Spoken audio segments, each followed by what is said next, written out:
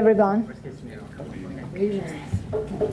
Thank you for all coming for our third and final scholarly conversations of the semester. My name is Dr. Servet Yetin, and I have the honor of serving as the Provost and Chief Academic Officer of Quincy College.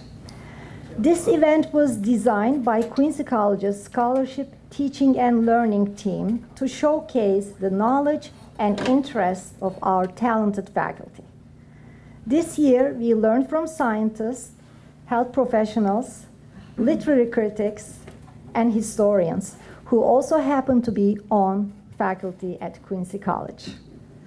Through these lectures, we got a taste of what Quincy College students experience every day in the classrooms. This event is not just a way to showcase our talented faculty. It's a way for us to say thank you to our community and all of the support you provide us.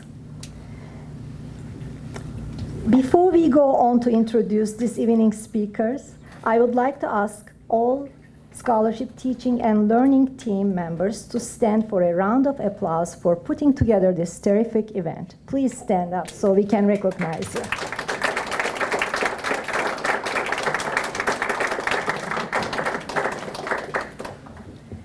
Thank you. I also want to thank some distinguished guests, including one of our Board of Governors, Frank Santora, and thank you. And we also have a special guest among us, one of our beloved librarian who is retired, enjoying retirement, Janet Lanigan here.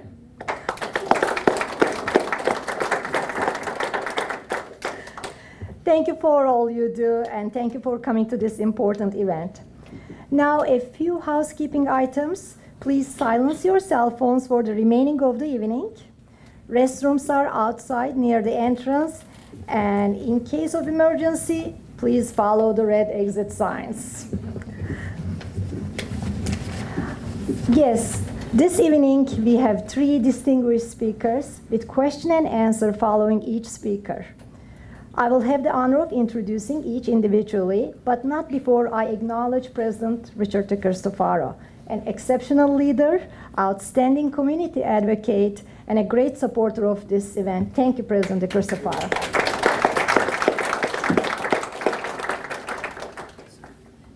All right, are we ready? Yes. Great. It's my pleasure to introduce Deborah Saitta-Ringger. Deborah holds an MA degree in English from the University of Wisconsin-Madison. A longtime Quincy resident, Deb has been a professor of English and Humanities at Quincy College since 2007. She is committed to developing students' critical thinking and writing skills through the joys and challenges of literary analysis. Her recent conference presentations include Style and Silence, Writing the Unspeakable in War Literature, and Periodization as Metaphor. This evening, she will examine the writings of Toni Morrison, the first African-American woman to earn the Nobel Prize in Literature.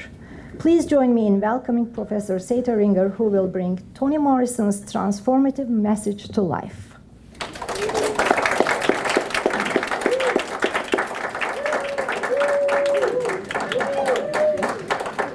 Thank you, Dr. Yatin, and thank all of you for supporting the Quincy College Scholarly Conversations program. So I first became interested in this topic when I was teaching Toni Morrison's story recitative to one of my Comp 2 classes. And my students were fixated on trying to determine which of the main characters is black and which is white, while I was trying to guide them to considering the reasons for Morrison's intentional omission. Toni Morrison's major literary works date back some 30 to 50 years, but her writing still speaks profoundly to the divisive climate in society today. Despite the many accolades and accomplishments in her prolific career, she actually had to contend with attempts to label her. as the first African-American author to win the Nobel Prize for Literature, she actually found herself criticized for only writing about black characters. Toni Morrison is far too talented to remain only a recorder of the black side of provincial American life, said one review. Of course, she later quipped that nobody ever criticized James Joyce for writing only about Irish people. On the other hand, some black critics accused her of only writing narratives favored by the white literary and academic establishment.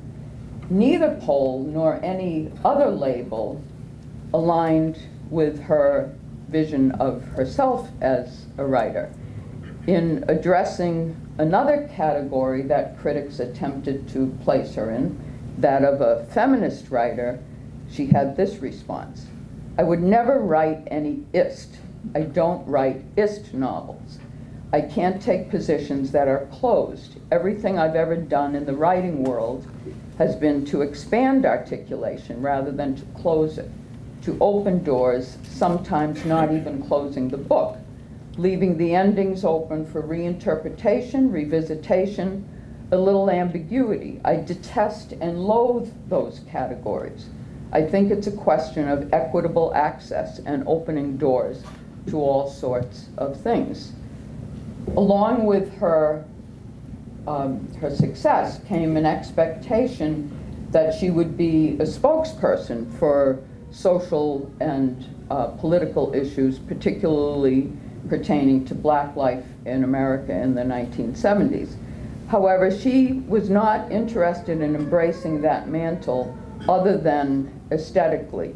In her foreword to the novel Sula, she stated, "I refuse to explain or even acknowledge the problem of being a black writer as anything other than an artistic one." So it is only through her fiction that she examines the forces by which we divide others from ourselves. Her stated intent to write fiction unencumbered by other people's expectations was understatement at best, because her writing defies labels, categories, and predictable patterns at every possible turn. For the purpose of this talk tonight, I just focused on two of her well-known works, her 1973 novel Sula and her 1983 short story Recitative. The plot is one element of Sula that immediately catches one's attention as defying predictable patterns, because it does not follow conventional chronological patterns, progression, what we sometimes refer to as a linear plot.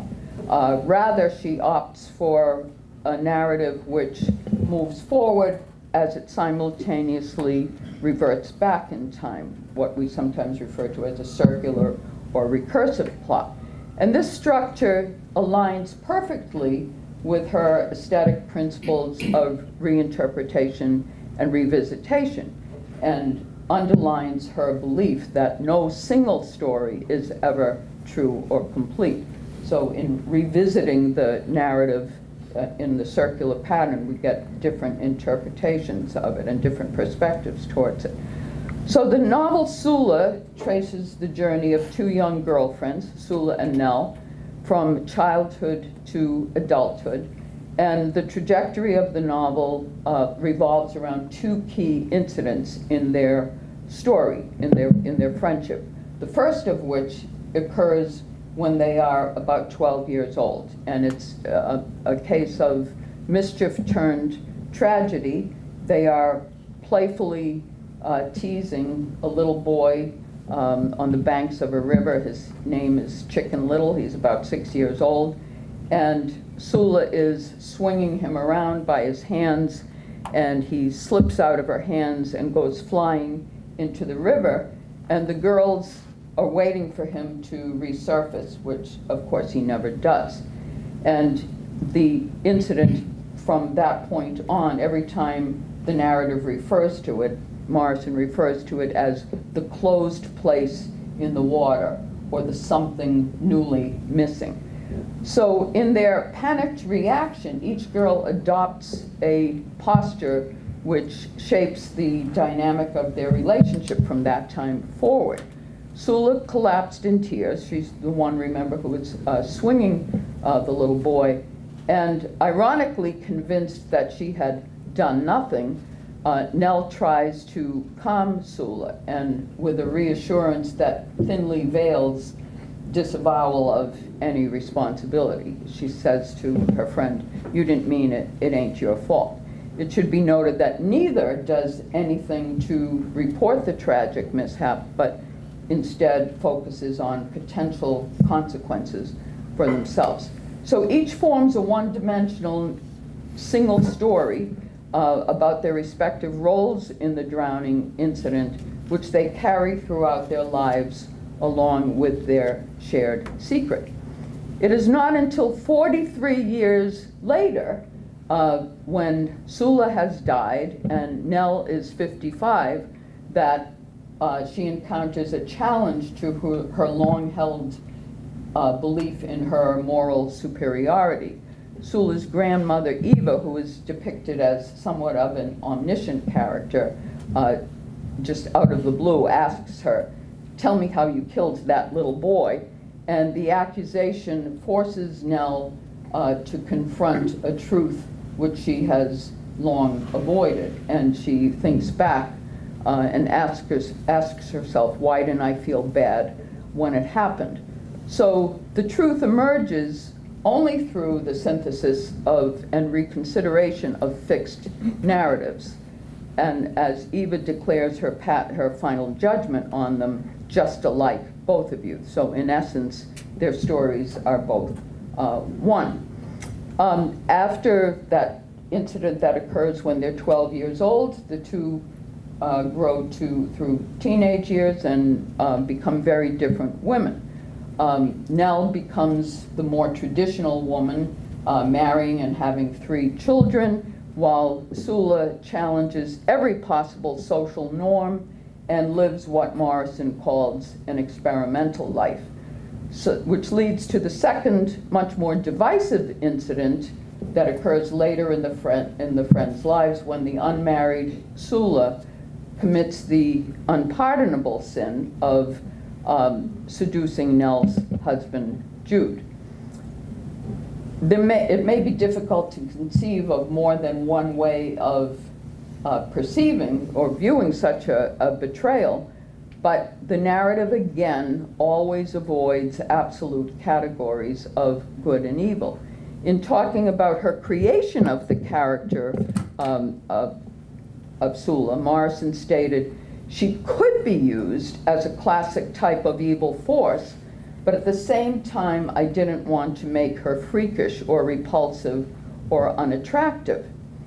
And she does this in interesting ways, because even though Sula quickly ditches Jude as soon as she's slept with him, and she ditched him for others and moves on, she still becomes the town pariah for betraying her best friend.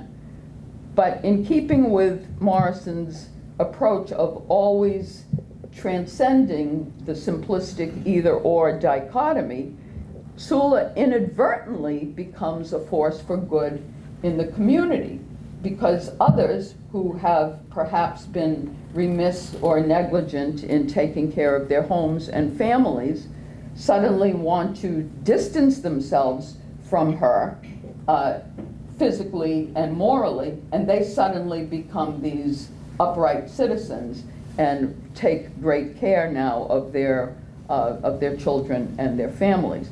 And interestingly, to emphasize the beneficial effect she has on the community, it's actually kind of funny that Morrison reverses it upon Sula's death, because when Sula dies, then they go back to their old ways of, being kind of lowlifes.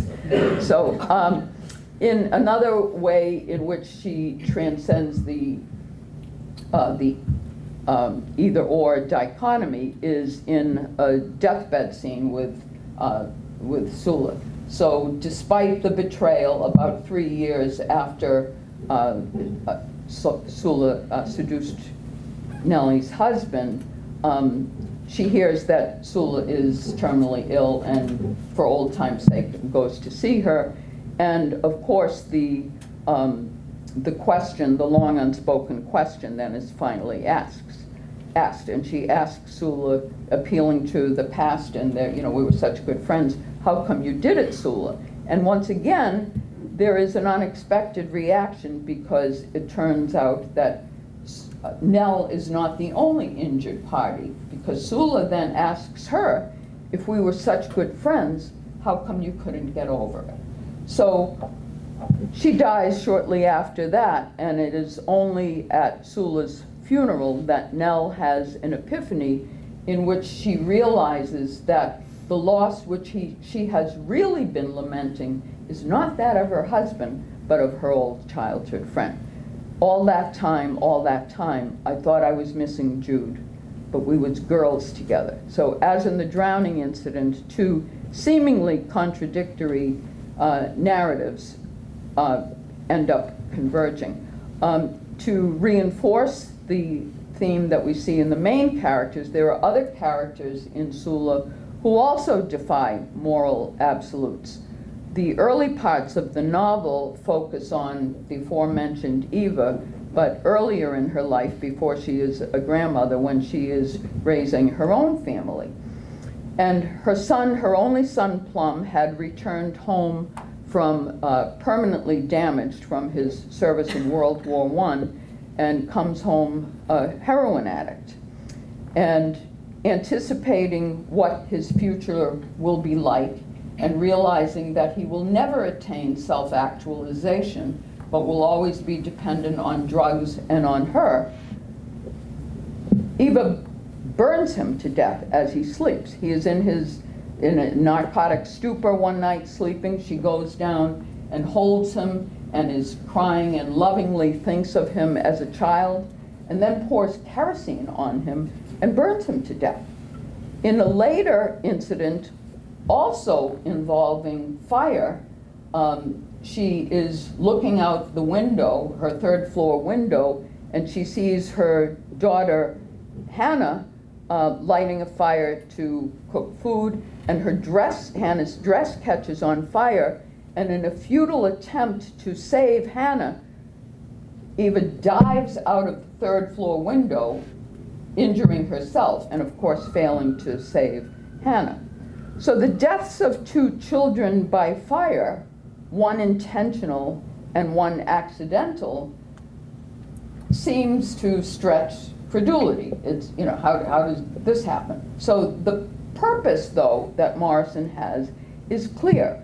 By juxtaposing the two deeds, she is suggesting that it's difficult, if not impossible, to categorize Eva, because the same motivation paradoxically motivates both acts: her maternal impulse, her love for her children. And this sort of anticipates what later happens in Beloved, the idea of a woman killing her child to spare her from pain.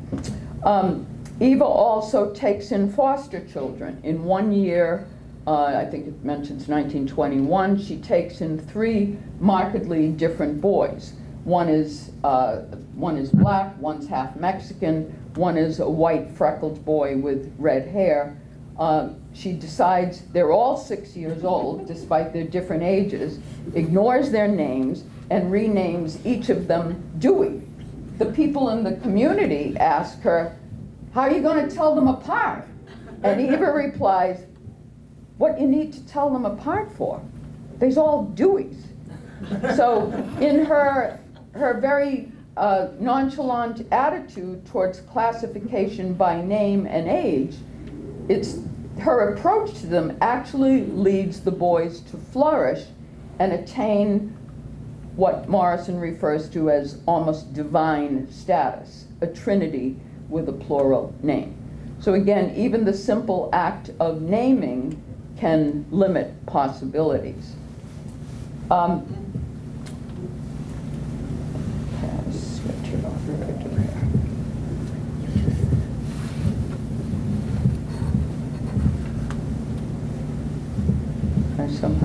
lost where I was. Okay, there we go. So 10 years later, as though to balk at her own classification as a novelist, Morrison writes her only short story, Recitative. Everything else had been novels. Recitative repeats many of the patterns that we are now familiar from Sula. Once again, the focus is on the relationship of two girls founded on a shared childhood trauma. The story traces their journey. These girls are named Twyla and Roberta, from childhood to adulthood. Once again, she follows a recursive pattern. Forward movement is accompanied by reverting back to the past, to a pivotal incident, and it is tension, once again, tension over conflicting versions of this pivotal incident that ultimately progresses towards unity. Of Sula, Morrison had stated that her intent was to portray Sula and Nell as two halves of one person. I wanted to say that there was a little bit of both in each of those two women, and she again takes the same approach with Twyla and Roberta. Unlike Sula and Nellie, who had grown up together, Twyla and Roberta meet and bond in the 4 months that they spend together as roommates in St. Bonnie's orphanage. The two 8-year-olds share a unique status at the orphanage because they're the only ones who aren't orphans. Both have living mothers who cannot take care of them. First person narrator Twyla states, my mother danced all night and Roberta's was sick. So she goes on to say, we weren't real orphans with beautiful dead parents in the sky, we were dumped. If the duality in Sula revolved around the relative moral character of the two girls, Sula and Nell, the duality in Recitative is more explicitly racial, because Twyla says, we looked like salt and pepper standing there, and that's what the other kids called us sometimes.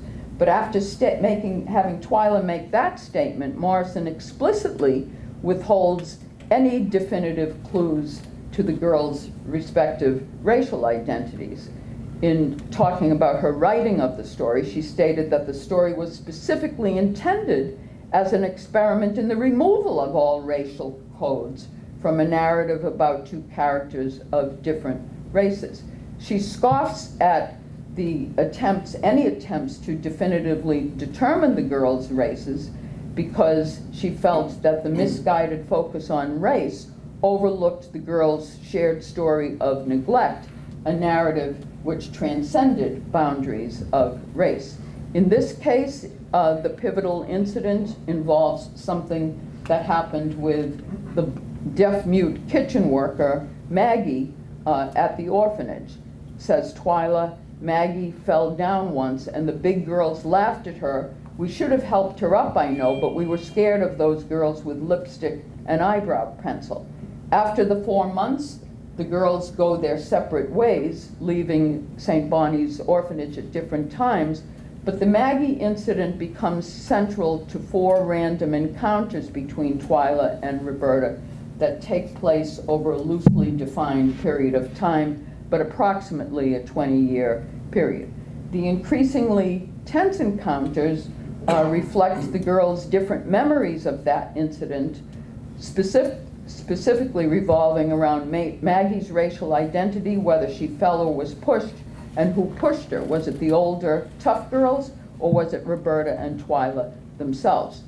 Separately, each girl comes to realize the unity of their versions in exactly the same language, an identical language. And they both attain self-awareness, self-knowledge, realizing that they did not hurt Maggie, but that projecting their absent mothers to the character of Maggie made them want to hurt her. They own the misplaced pain they have been directing at each other. Each abandons her fixed single story, and once again, the two narratives become one. In repeating these patterns 10 years apart, Morrison is essentially modeling the reconsideration and revisitation of a fixed narrative that she is urging. For only the conclusions of the two parallel journeys really distinguish them, with recitative succeeding where Sula fails. Nellie realizes oneness with her friend too late after Sula's death, and so the novel ends in circles of sorrow. But the synthesis of Twyla's and Roberta's narratives, while both are still alive, allows empathy and outreach beyond themselves. Roberta now cares about the effect that her misrepresentation of the Maggie incident may have had on Twyla, saying, "I don't want you to carry that around." And in her final lines, crying through it the whole way, sincerely asks, "What the hell happened to Maggie?" So recitative ends on a note of acceptance, reconciliation, and forward movement. Ultimately, Morrison's vision is not without conflict and difference.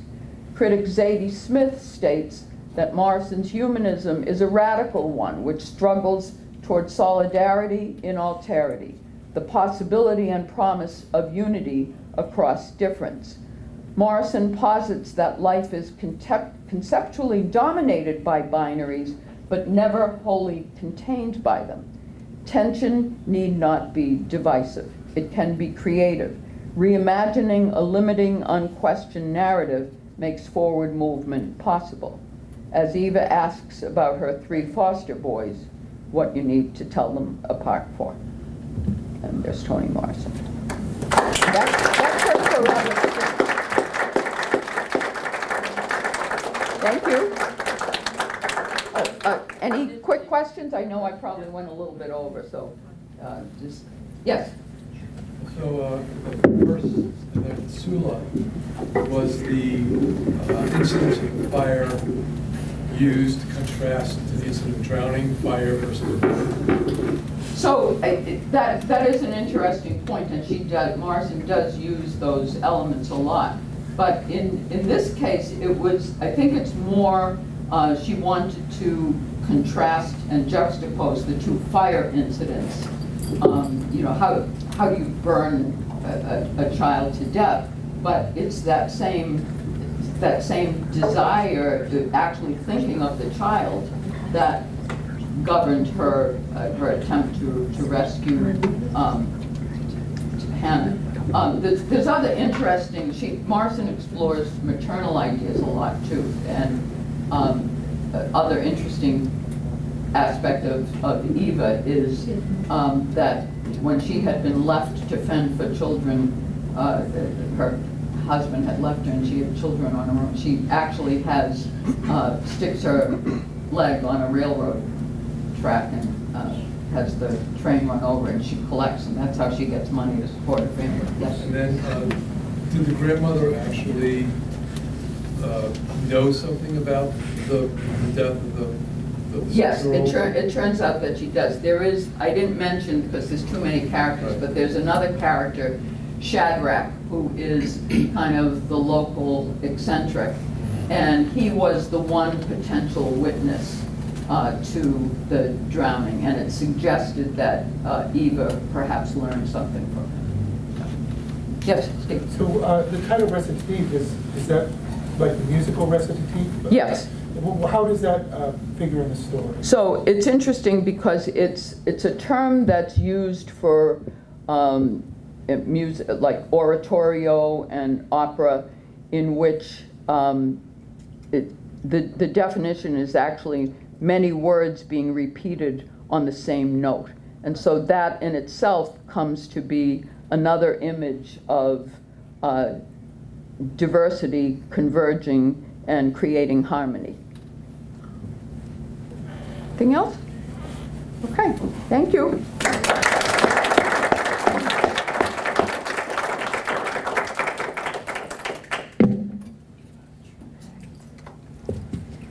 Thank you, Professor Saitta-Ringger. It was a great, enlightening presentation. I learned a lot. We all know that the world changes at a dizzying pace. This is certainly true in the world of medicine. It is my pleasure to introduce Dr. Michael Iannessa, who holds a medical doctor degree from the University of Rome, finishing his schooling with a surgical internship and OBGYN residency. Dr. Iannessa has served as the medical director in 2 organizations. He focused on women's health at Women's Healthcare Associates for over 30 years, with participation in thousands of births and hundreds of surgeries. After that, he spent 5 years specializing in addiction medicine and helping patients at the High Point Treatment Center. Dr. Iannessa built upon his success by turning to teaching in 2015 when he started as an adjunct professor here at Quincy College. Tonight, please welcome local obstetrician and gynecologist and Quincy College Natural and Health Sciences faculty member, Dr. Michael Iannessa.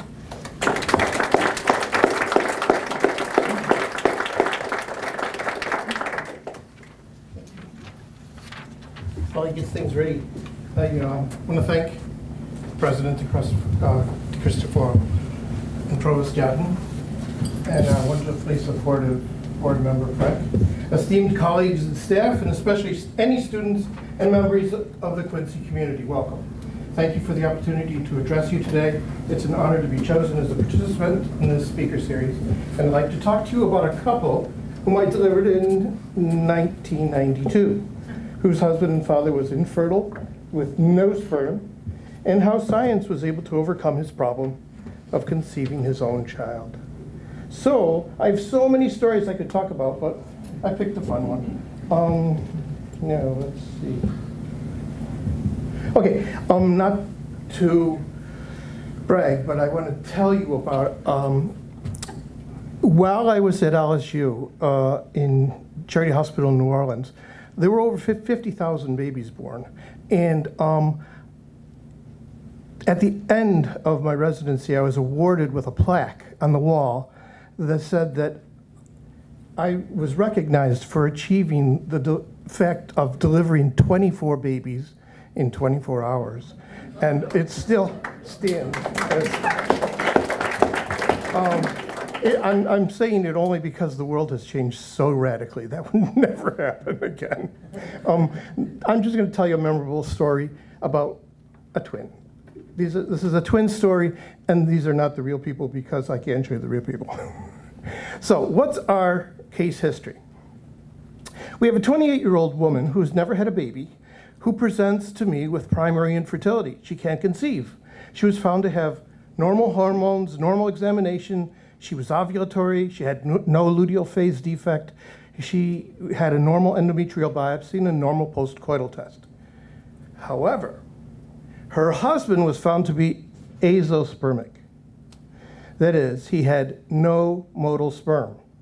No dead sperm, no sperm at all, on 2 separate samples done on 2 separate occasions 3 months apart. So, that's a problem. I'm not going to show you the video, but in order to understand advanced reproductive technologies, you got to understand the normal. The normal way fertilization occurs is that the sperm meets the egg through intercourse, and the sperm travel through the uterus down to the tubes. The fallopian tube captures the ovary, the egg from the ovary, and fertilization occurs in the fallopian tube, normally and naturally. And it takes about 7 days for the fertilized egg to grow, develop into what's called a blastocyst and implant in the uterus. That's normal fertilization. Or we would call it in vivo fertilization because in real life, it's happening. What is happening essentially, while the fertilization is occurring and the cells are growing and developing, 2 cells, 4 cells, 8 cells, a morula stage of blastocyst forms, and then the implantation occurs when it's this blastocyst form about a week later. And that's normal. Now, what's in vitro fertilization?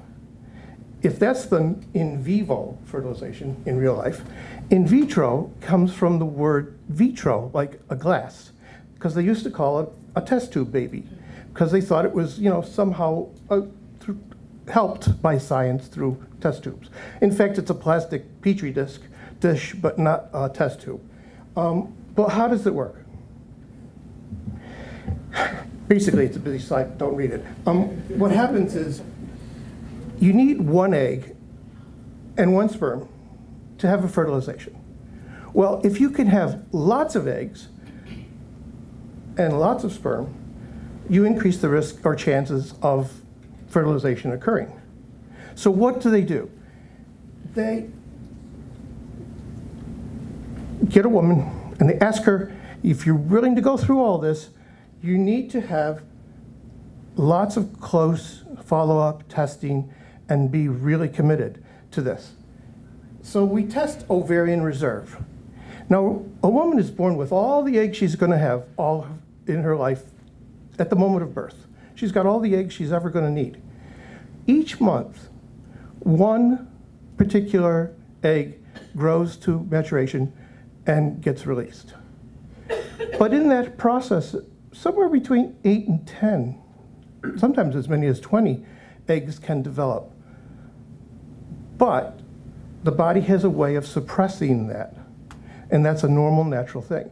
So what happens is in vitro fertilization tries to get those 10 eggs to grow, and so they're not disturbing her long-term potential of having children because they're not in any way doing any more than allowing the normal natural 10 that would normally be there. Instead of there being suppression of those 10, all 10 of them they want to grow. So what they do is they start by suppressing everything. You have to know exactly where you're starting from, so they turn everything off. They could turn everything off with ovulation blockers, with birth control pills, but basically they suppress first. And then they stimulate. They stimulate all of them to grow, and in order to do that, they've got to do every 2 to 3 days an ultrasound and check the woman's ovarian reserve. They do an antral follicle count, and they check a blood test called the anti-Mullerian hormone. Now, in addition to the suppression and stimulation, monitoring has to occur, lots and lots of monitoring every 2 to 3 days. So it's a very stressful time for the woman. But ultimately, they try to get the woman to produce upwards of 10 follicles. Now, at a certain point, they trigger the release of those follicles. How do they do that? Well, they either ask the woman to do it, or she comes in and just gives herself a shot. And the shot is really human chorionic gonadotropins, which is the same stuff that pregnancy measures. When a person becomes pregnant, there is a measurement done called human chorionic gonadotropin. Well, they're giving this, and it works more at this point like luteinizing hormone than it does like HCG. So basically, this is another busy slide, but the whole thing to take away with this is the embryo, they have lots and lots of follicles grow. And then they essentially cause a hyperstimulation of the ovary. At the time, with our patient, the only way they could then recover the eggs was laparoscopically. So this is in 1992. Remember, IVF began in about 1978.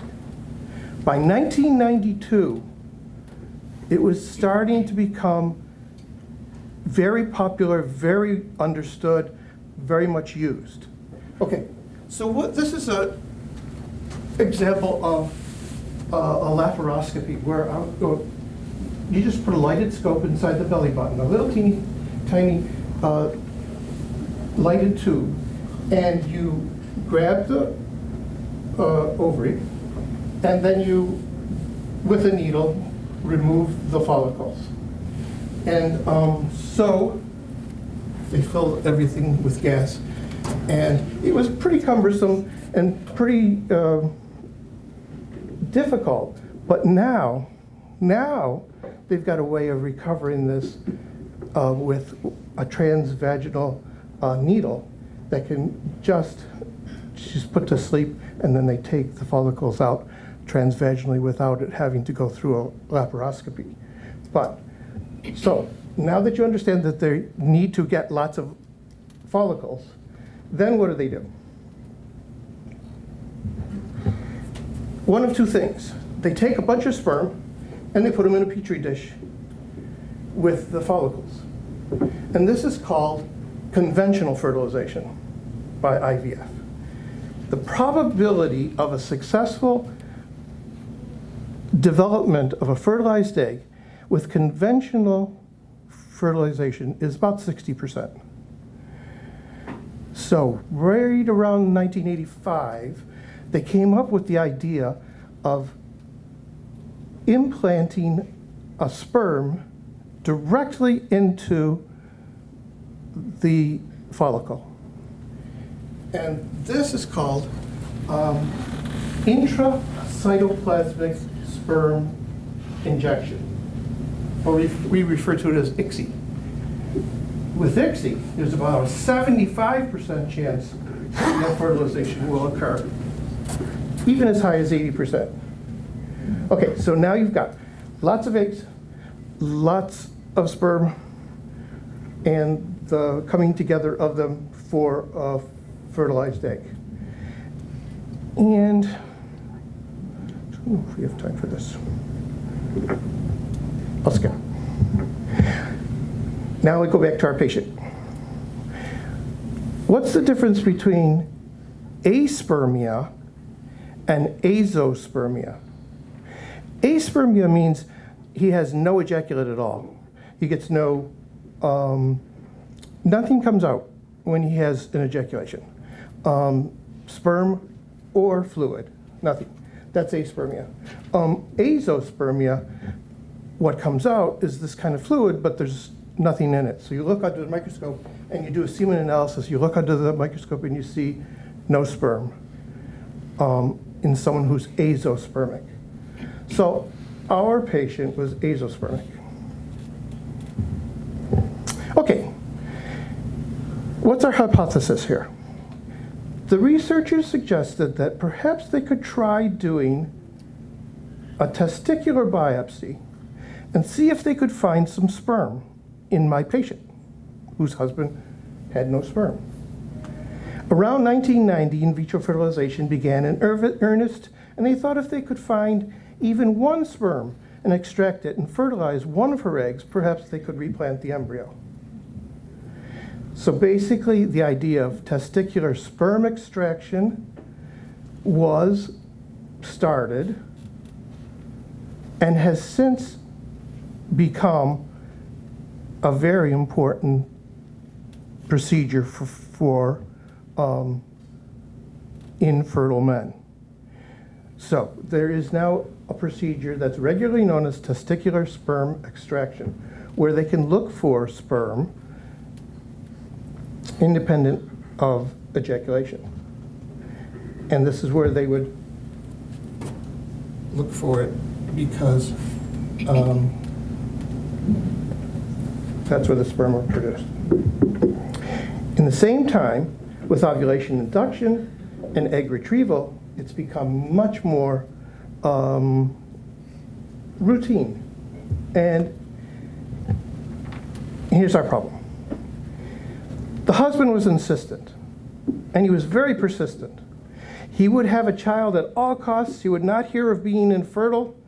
He asked, he begged, he cajoled. He refused to consider adoption, sperm donation, would not even consider having a biological child of their own. He absolutely would not consider not having a child that wasn't his own. Because of his persistence, I was persuaded to call the researchers at Boston IVF through Beth Israel Deaconess and asked what could be done. So I called up Michael Alper. Michael actually is one of the two people who actually started Boston IVF. And Boston IVF is one of the most successful programs in the world. And so it was nice to know Michael. And I said, Michael, listen, I got a husband who doesn't have any sperm, but he's willing to do anything. And so at the same time, this is all how science works. At the same time, there's a guy named, he pointed out to me, you know, Michael, we could think about doing a testicular biopsy. He recalled a paper from 1940 that said testicular biopsies are still something we can think about, because they hadn't even thought about a biopsy at that point. So Dr. Alper was persuaded, after some cajoling, to take this challenge up. He reminded me of Dr. Charney's paper from 1940 describing testicular biopsy. He suggested we try seeing if testicular biopsy yield the possibility that something could be injected to his wife's eggs and transfer her. Now, what's the important thing that happened at the same time? A guy named Jean-Pierre Palermo in Belgium was considering doing testicular biopsies at the exact same time. He was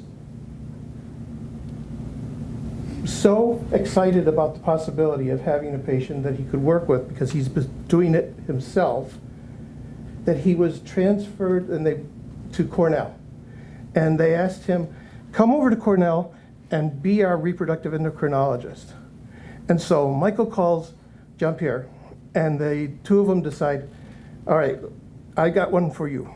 We're going to do a testicular biopsy, and it's just up your alley because you've got patients right now you're thinking about doing testicular biopsies with.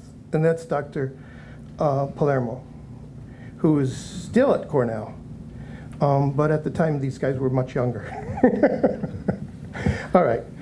This was what happened was, this was published as the very first time in history that a testicular sperm extraction was done on my patient because of the persistence of the father to have a biological child, and on 3 of Dr. Palermo's patients. So, this is what intracytoplasmic sperm injection looks like when they do it. You can see he actually catches the sperm, but it's tail first. That's no good. So he has to put it back. So now he puts it, and he wants the tail in the head first. Okay, so now we've got the head of the sperm ready. And so now we've got to inject this. They originally thought maybe they should do it subzonally, which means there's a zona pellucida around the egg, and if you just kind of stick it in, maybe it'll work, but it didn't. So they had to go all the way into the egg itself. But the egg's moving all over the place. How are they going to get this intracytoplasmic sperm to get injected into the egg?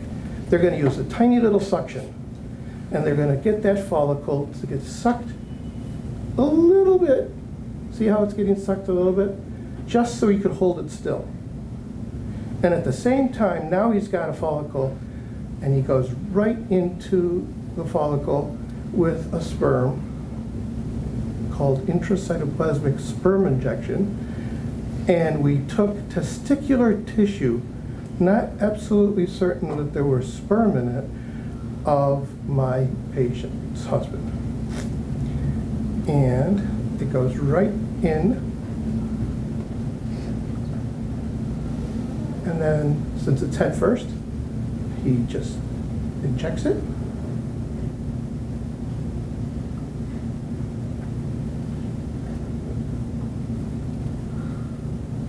And you hope 75–80% chance that it fertilizes. That's intracytoplasmic sperm injection. And we did it with our patient. And what happened? We ended up with 4 fertilizable eggs from the testicular biopsy. And much to our amazement, 2 of them fertilized. And what happens is they develop into this 2-cell, 4-cell, 8-cell, 16-cell morula and blastocyst over a same amount of week that it takes. And they call this the trophoectoderm. This is the zona pellucida on the outside of the egg and the follicle. This is called the blastocele on the inside. And this is the inner cell mass, which actually becomes the baby. And so once you've got the presence of an inner cell mass, you know it's fertilized. And then how do they transfer the fertilized egg? What we do is you take a speculum and you actually put it right in the cervix, and then you inject.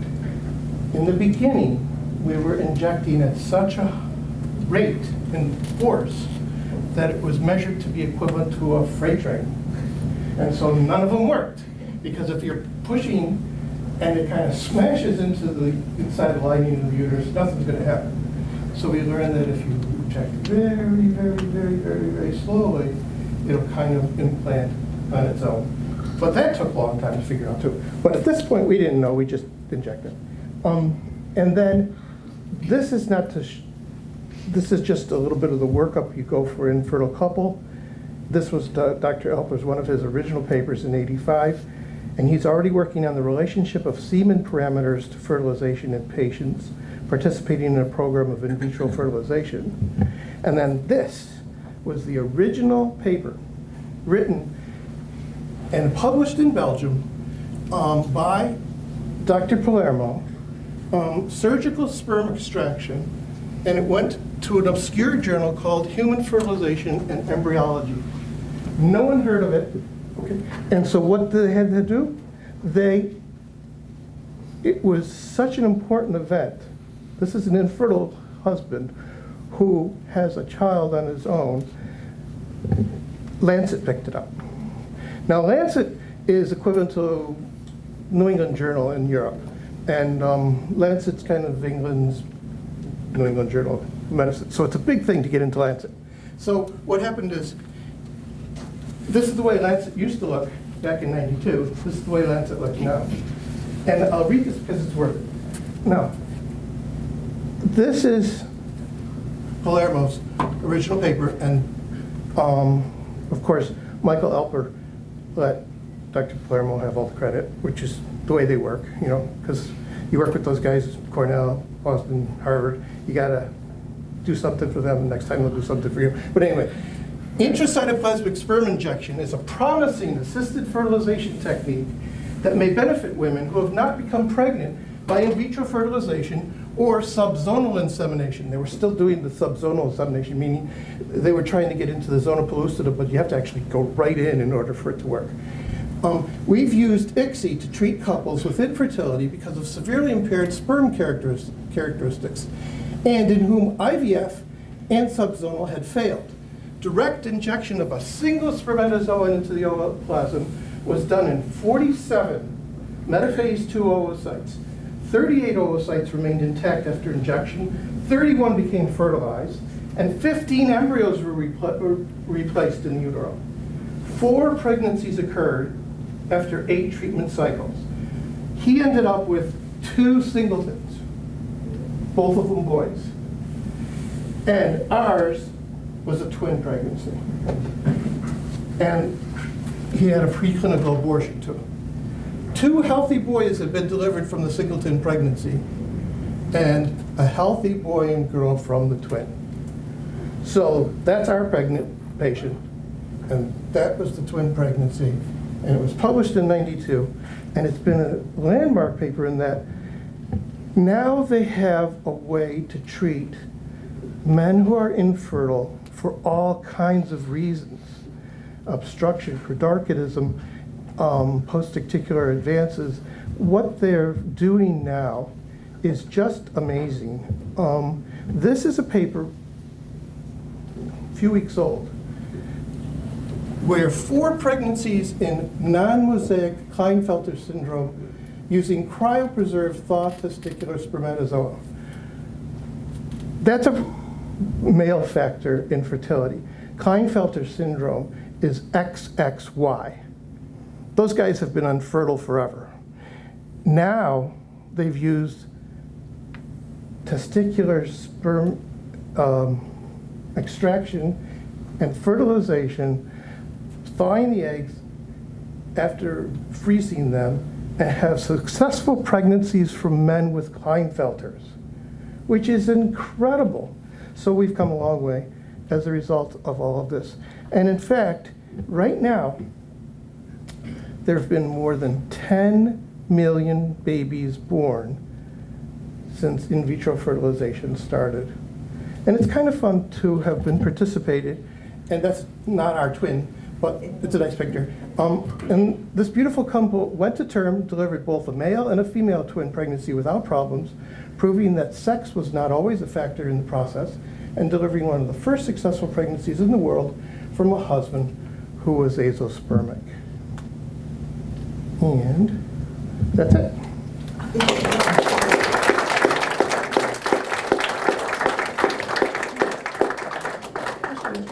Yes.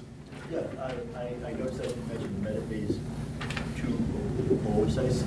So is that cells before they fully develop into sperm? Right. Okay. And that's the point at which they actually take them so that they can finish development in vitro. Okay, one other thing.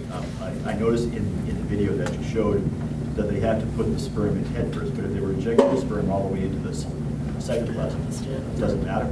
It really doesn't, but they know that the head of the sperm, once it reaches the zona pellucida, releases something that causes the egg to keep the other guys from coming in. Yeah.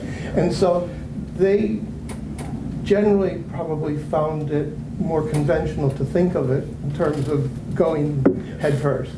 But all the genetic material's in the head anyway, so they're kind of hoping that that's the right way to do it. Yeah. We don't really know until you do it and try. Yep. Yes? So if it hadn't worked the first time, do you think you would have had the opportunity to try again? In my case, probably not, only because in 1992 this was very experimental, and now, without a doubt. But this was, I mean, we had to make arrangements between here and New York, and it was just like, she was so cooperative, and she wanted the baby just as much as he did, and it was such a one-in-a-lifetime kind of thing. I don't think they would have done it again. It was very stressful, but it worked. It was so cool, and that's how science can change for lots and lots of people, which is really cool. I don't know if Yes. I have this right, English teacher here, but you said that the sperm and the egg marry in the fallopian tube, and then it develops over, I think you said, several days. Right, And then finally, it implants in the uterus around the corner. right. When you go into the cervix, it's coming in from a different direction, but implanted in the uterus? Yes, and it's at the same blastocyst stage. Oh, so it has developed? Yes, they wait All right. until you're the fertilized egg becomes a blastocyst, about 300 cells, and then they implant it. Got it. Exactly the same time, about 7 days after fertilization. Then they implant. Yep. Has there ever been any follow-up to find out if these children are genetically traditional, or are these children able to produce their own sperm? It would be a very good question. I've never been able to follow up. We were just kind of very happy, and they'd be in their 30s now. So they would be able yeah. to produce their own Yeah. sperm at this Hopefully. point. And there's probably no reason not to unless they've inherited the same condition from the father. Okay. So, which they may have. But there's a treatment for it. Okay. Anything else? Okay.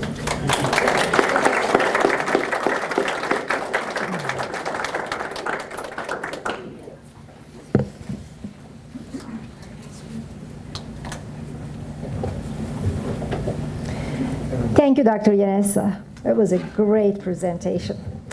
All right. We have all been urged at one time or another to be positive when things don't go our way. Do our thoughts determine what happens to us? We will have opportunity to ask Dr. Ken Texeira. Dr. Texeira earned a PhD in applied developmental psychology from Fordham University. He has written many publications in the fields of personality, health psychology, and bioethics, while dedicating his time and talents to creating supportive communities.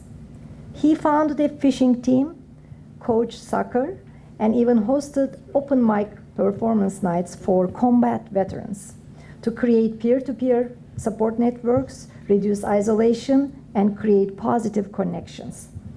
In addition to his role as a professor at Quincy College and his work with veterans, he currently serves on the board of directors for Silver Lake High School's Allied Health Program. Please join me in welcoming Dr. Ken Texeira, who will share with us the wisdom and science of positive thinking.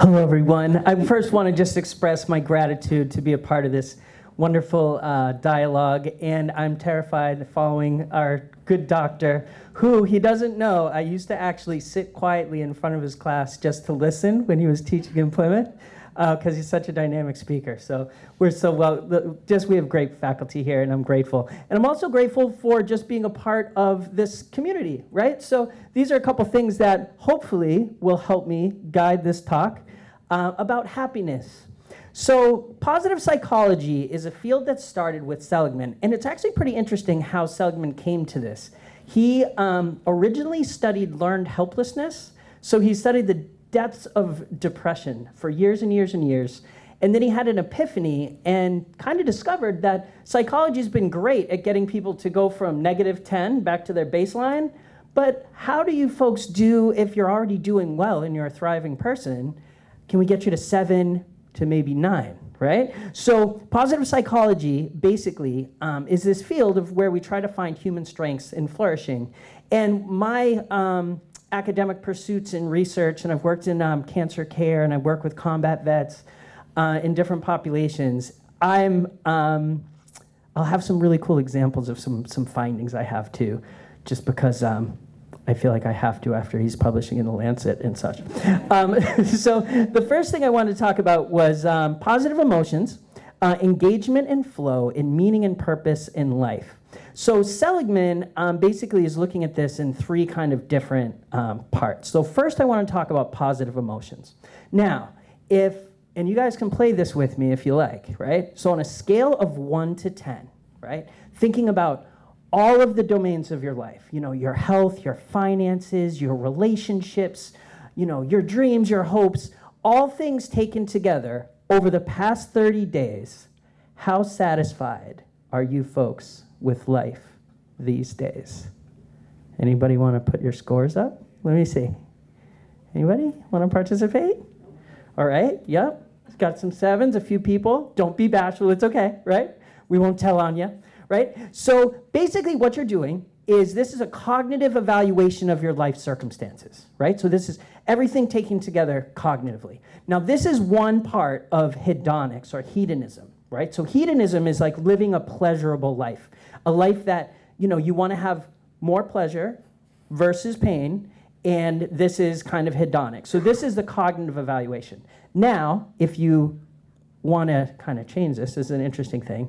So I asked you about your trait, right? Over 30 days, this is a trait. This is how you usually would be, right? So you can also ask this question over 2 days. So that's a state. So thinking about those, did your question, maybe you changed because the past couple of days have been extra good, or it's been a little rainy, so it could be a little lower. So you can think about this as a state or a trait, right? And so I was lucky to be able to work with a lot of people in end-of-life care and in cancer care, and I was really interested in trying to find happiness where you might not expect to find it. And it's fascinating when you work with people that are kind of really going through struggle where you see true human strength. And so this is something that's kind of guided a lot of my research. And these questions are different ones. And if you wanted to actually take this, you can just Google hedonic subjective well-being. This is on a 7-point scale, and you can see, in most ways my life is close to ideal. And if you add these all up, you can see if you're extremely satisfied to extremely dissatisfied. So this is one part, and this is called the life satisfaction question. But there's another piece.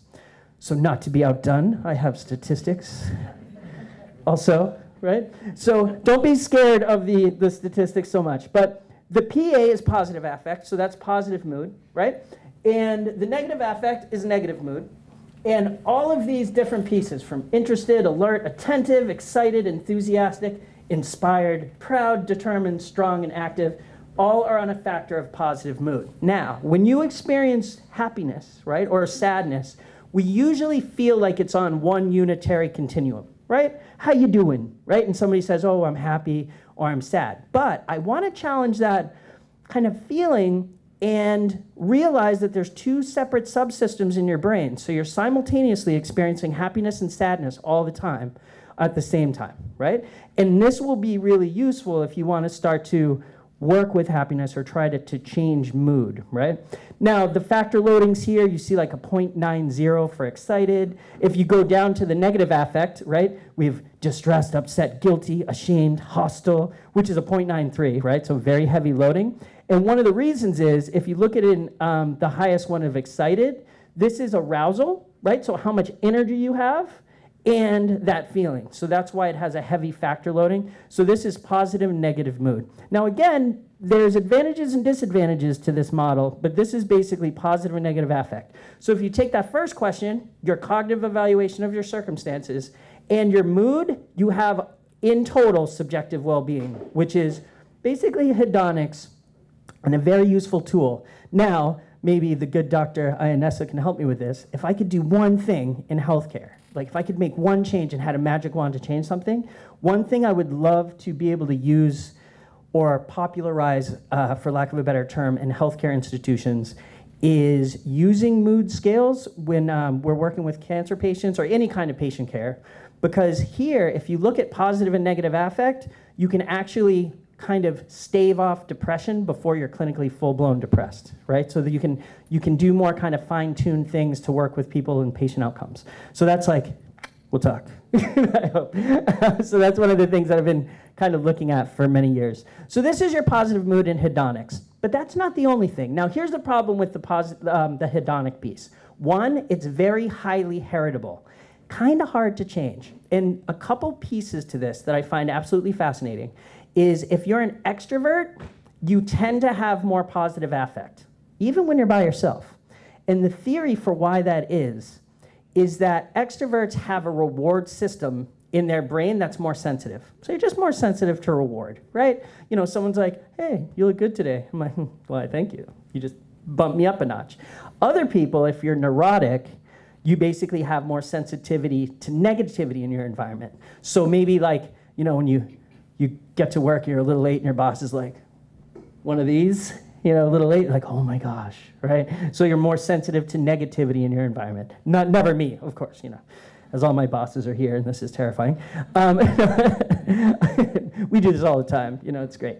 So if you think about those things, extroversion versus neuroticism, so these things are heritable, and the other piece is more hedonism or more pleasure doesn't add. And in fact, actually, pleasure, you get used to it, and then it'll fall off, right? So think about an ice cream sundae. The first 3 scoops are bliss.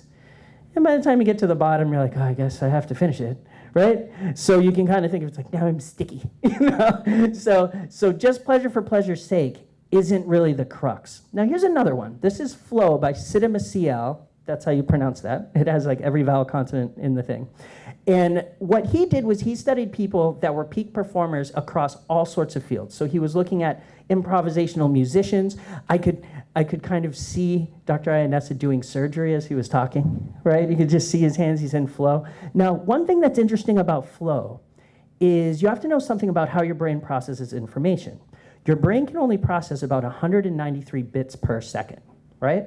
So you can only process so much information at one time. So like if one person is talking to you, no problem. But if 2 people are talking to you at the same time, it's like, whoa, too much, right? So it's that you can get overloaded. But the advantage with this is if you use this to your advantage and you try to put yourself in a situation where your brain is almost completely enveloped by a task that you have some skill in, right? So that's the challenge skill balance that's up there. So you have enough challenge and enough skill. Now we're in like playoffs, and I'm so sad about the Bruins. That kind of hurt my soul. Ugh, not to put your positive mood down, but we still have other teams, right? But have you ever noticed in like regular play during the season, a lot of the players they're great, but they're not spectacular, right? But then once the playoffs hit, they just get super hot, and you just see this like absolute flow. So the trick here is to try to put yourself in situations where you have the right fit of challenge and your skill. And then you have the peak optimal performance. Another things is having good goals, a sense of control. And then if you're in flow, time stops. You're just in the zone, right? And this is how to live a good life. And I challenge you to think about things that you are passionate about or that you enjoy, where time just stops for you and you just are lost in it, And I love this autotelic experience, which is just doing something to do it, make a beautiful work of art just to have it. Now, one of my students actually inspired me this week, and I was going to put this model by Carol Riff, which talks about well-being in a different way. And psychological well-being is like sense of mastery and sense of purpose. And one of my students said, "Hey, Dr. Tex, have you ever heard of Ikigai?"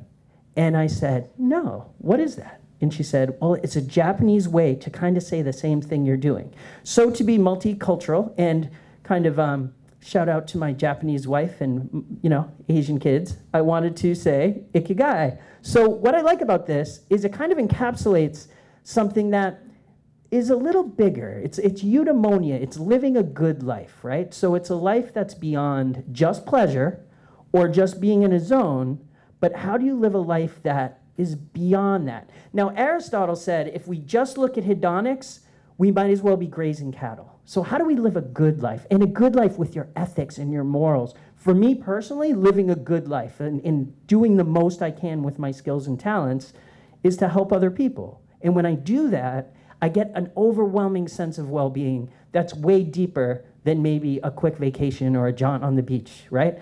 But what I like about this is something you can kind of apply to your own life. So you have what you love, right? So this is something that you just love, what you can be paid for, right? This is my dad's greatest fear when I entered psychology. He's like, "Oh no, why can't you get a major that'll make some money?" Like he's worried about me. He's like a very traditional Portuguese guy, right? So it's like, what can you be paid for? What are you good at, right? So you have your skills. And then what the world needs on the other side. Now, if you can blend all of these things, you reach this Ikigai, which is that peak performance where you have everything, right? You have your passion, your mission, your profession, and your vocation. And so having these kind of things all blend together, this is what I wish for you. And one thing I'm just curious, because I met a couple wonderful people. How many alumni do we have? Awesome. Thanks for coming back, right? And I hope you wanting to revisit your alma mater is giving you a feeling of completion or passion, So I just wanted to thank you. The last thing, a couple like cool findings that I found. I don't want to take up too much of your time if you have questions and stuff. But one thing I was able to find in cancer care, which was interesting, is optimism. If you're doing okay, like you're not like in long-term treatment or have something serious going on, doesn't really move the dial on positive and negative affect or positive mood. But if you have cancer, it does. And if you can think about that, optimism now means something. It has kind of a deeper sense. And there's a couple other things I want to leave you with that you can do to kind of improve your own mood today. The best one and the most replicable finding is if you write a gratitude letter to someone, 350 words, and here's the trick. You have to show up to that person and read it to them. You actually have higher mood for a full calendar year. And the person that you read it to, it's like, thanks, it's nice. So gratitude. Now, if that's a little too embarrassing or you're not an extrovert, like you can probably tell I am, right? And you're more of an introvert, even just writing gratitude lists, having a rough day, what are the things you're thankful for, right? Classic time-tested ways to be happy. Another thing, and this is a test you can do on yourself, is try to have a pleasant experience, so activate hedonism, and then try to do something philanthropic. So doing something for somebody else. And then be mindful and kind of reflect on which one gave you more passion. And you can activate these brain systems to be able to kind of rewire your brain to be more present or more appreciative when these good things happen. And if you want to know more, Google me, sort of a big deal, what they say. The other thing is you can always send me an email at kentexeira@quincycollege.edu.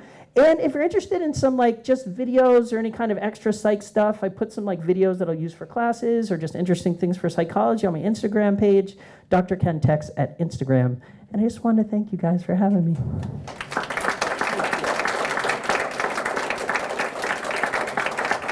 Yes, sir. I've just always been curious about words like extrovert. How do you define it? Because, quite frankly, my Irish relatives thought they were extroverted until they met my Sicilian relatives. Okay. You know what I mean? So what does it mean? So the opposite of extroversion is introversion, right? And I have a quick kind of fun test that it's not scientific, but it's kind of cool. This is how I can tell if you're an extrovert or introvert. Friday, Saturday, you have nothing to do. Your best friend rolls up in their car and says, we're going to go to a party. There's going to be 200 people there. I only know the host of the party. How many people are like, giddy up, let's go? I'll see you guys after this, over at the coffee station.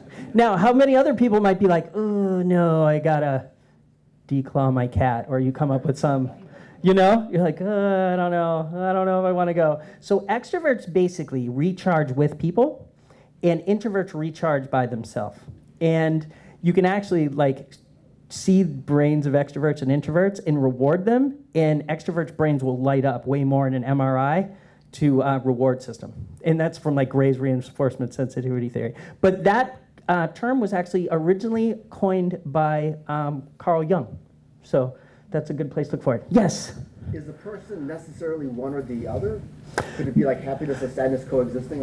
Yeah, or even extroversion and introversion, right? You don't have to be on one side or be on the other side. And here's a kind of an interesting thing. And this is another thought kind of thing I love asking my students.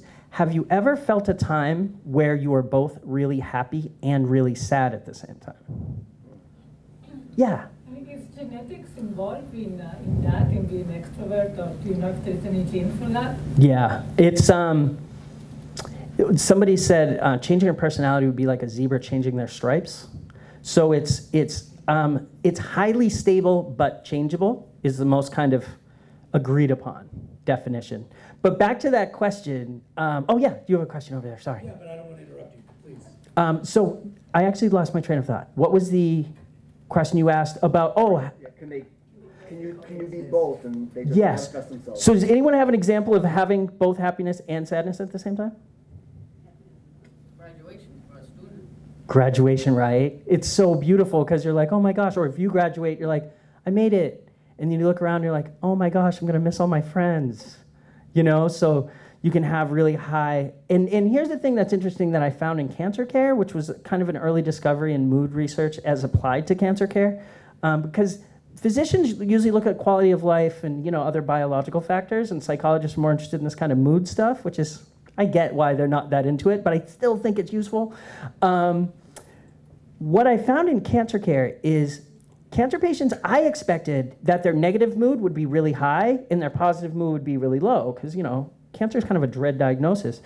But what was interesting is their negative mood wasn't any different than a normal healthy population, but their positive mood was dampened, which makes them very vulnerable to things like depression and other things. So that positive mood kind of stays lower, because you can imagine they're like, oh, I had a really great day, but I'm still fighting some serious illness and there's a road in front of me. Yes, sir.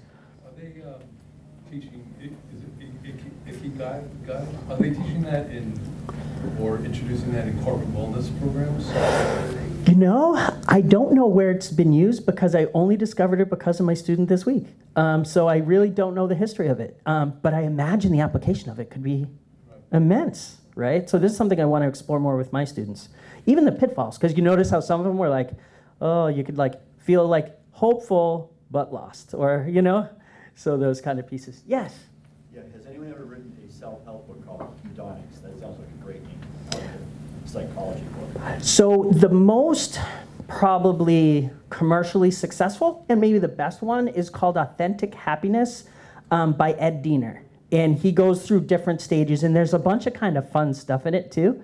But hedonics itself would actually be really cool. And you know what, there is still, and with Riff and Diener, so Diener was like all about like subjective well-being and positive and negative affect. And what's great about that is it's great in studies because it's highly testable, it's really sensitive.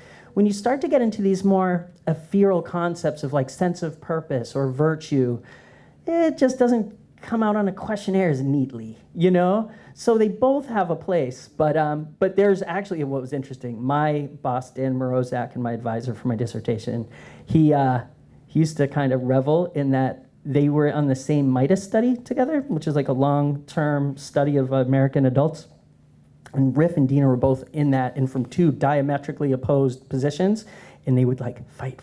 So don't tell them I said that. But it was interesting to see like the encounter both, because I think you can have both. You know, I think you can have meaning and purpose and have pleasure, and they can help each other. Yeah. That's what I was going to ask, the role of like habit or exercise, because I was thinking of like, I was talking earlier, like my run group, right? Those people, when you see that Venn diagram, they get some of that externally. I don't know what's going on inside.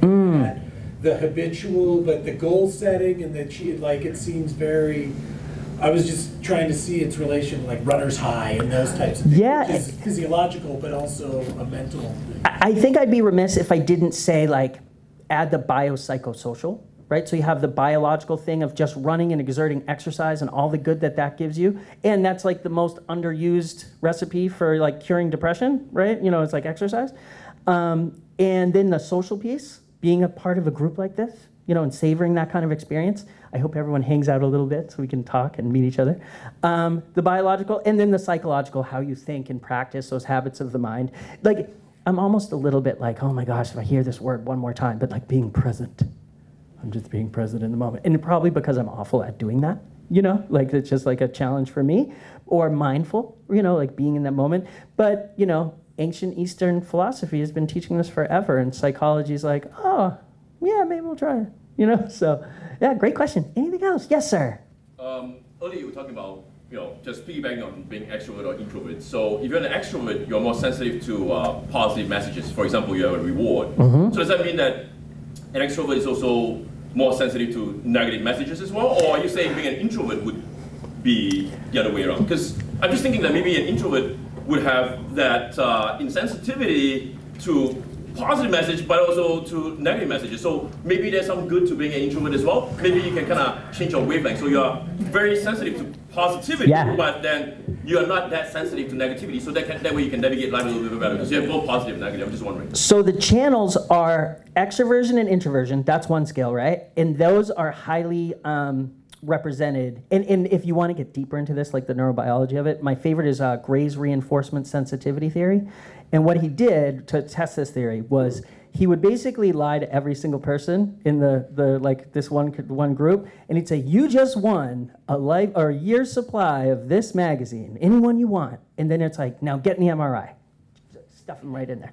And so then you would see their brains light up and they'd have more reward. Then what they do is they had a negative mood induction group. And this one was awful, and I don't know if I should say this, but I did it, and I didn't think it would work, and then it did, and I felt a little bit bad. Have you guys, so the original one was Old Yeller, right? I don't want to ruin it for you, but doesn't end well for Old Yeller. And so anyway, it makes people really sad. So I was like, hey guys, on a scale of 1 to 5, how happy are you guys? And you know, so it was a morning class, and everyone's like, oh, 4 or 5, yeah, this is great. It's like 8 o'clock in the morning. I'm like, you guys are psychos. You know, I don't understand how you're going to school so early. Then I put on the first 5 minutes of Up. If you've seen it, if you know, you know. And it's this thing. And then I was like, so how you feeling now? And they're like, Dr. Tex, why? Right? And so it kind of went down for a second.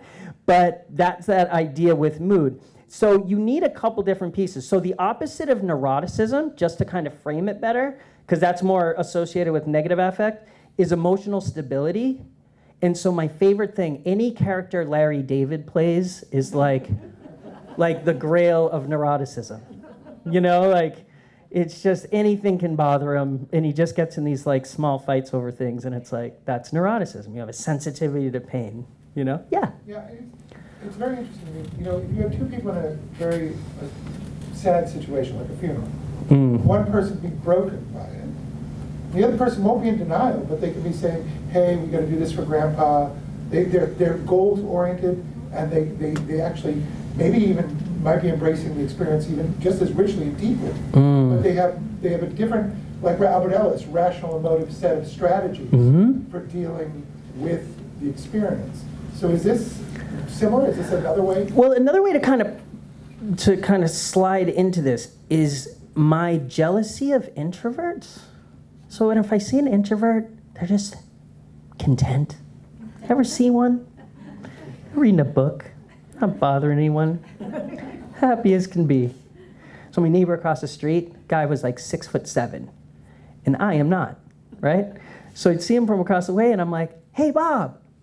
He would run away from me because he's like, oh no, here comes the extrovert, right? Terrified. And so introverts, you have everything in you to just be okay, right? Now the other thing that makes it more complicated for like grief and those other things would be like, you know, like your role in a family unit, you know, how close you were, how you kind of developed. So it gets complicated, but if you kind of get to the base level of just like, on a typical day, how does an extrovert need to be okay? How does an introvert need to be okay? And like my wife's just complete introvert. She's fine. Give her a phone, book, she's like, good. And I'm like, hey, what you doing? What you doing? And she's like, what? Right?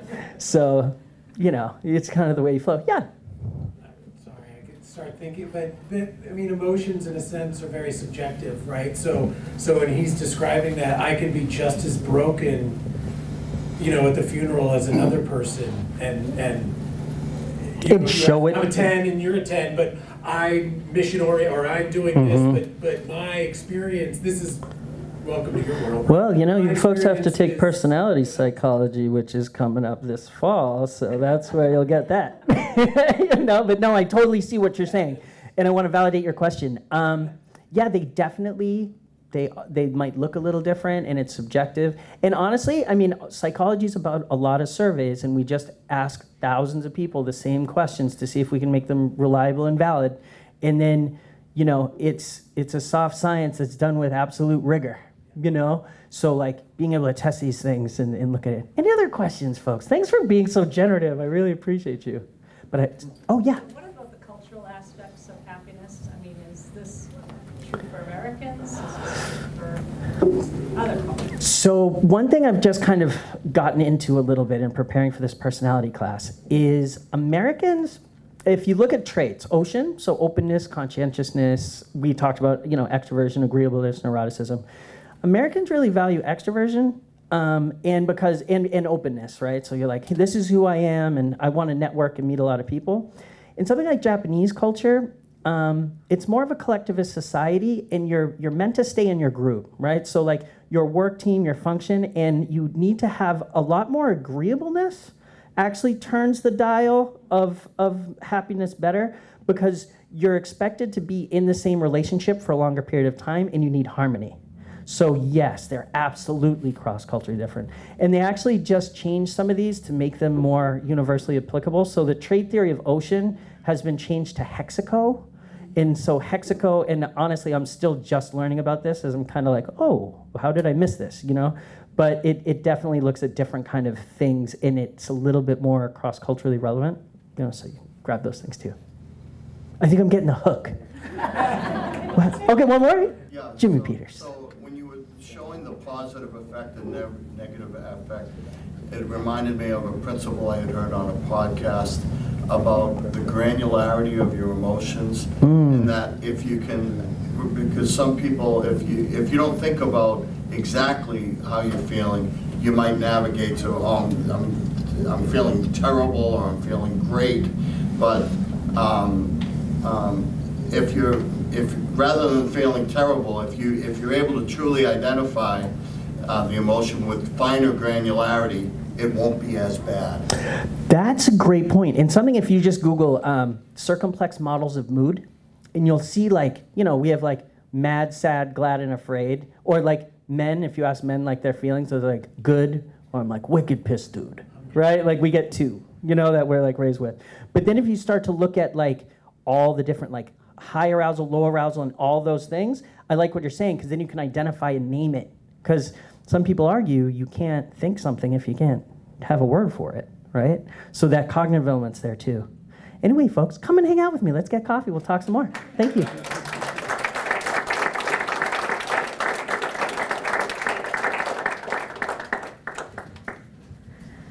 Dr. Tex, you defined my heavy lifting of happiness. 350 words I have to put together for the scholarship teaching and learning team and tonight's presenters. That's my heavy lifting. Thank you.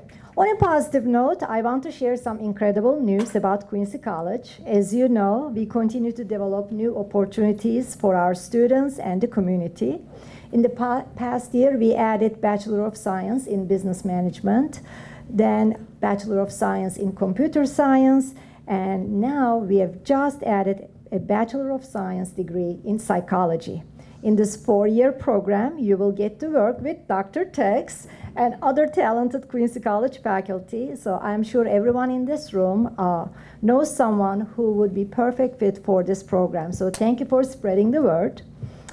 And thank you very much for participating in this event.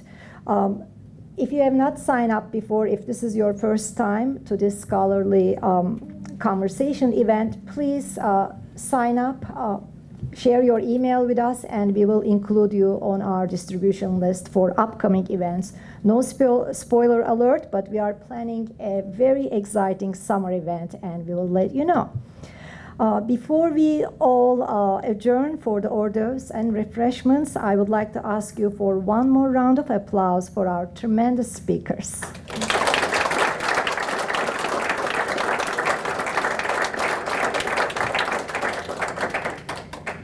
Also, a round of applause for our staff from library, IT, marketing, PR, and facilities for their hard work for this event, and also QA TV for generously helping with recording and sound technologies.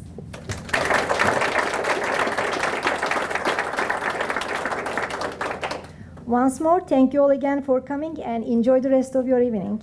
Thank you.